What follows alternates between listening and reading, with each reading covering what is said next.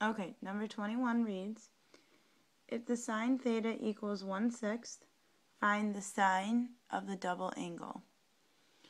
Okay, now, from looking at this, we know that the sine of a double angle is 2 times the sine of theta times the cosine of theta.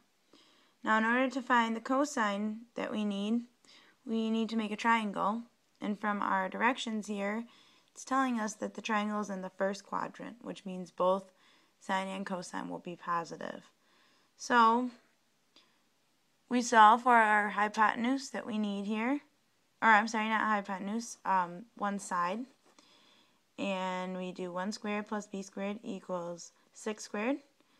Solve for b, and we get the square root of 35. That doesn't break down anymore, so it stays as the square root of 35.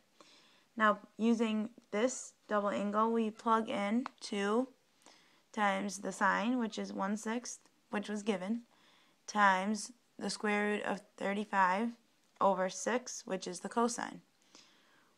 We multiply together, and we end up with the square root of 35 over 18 as our final answer.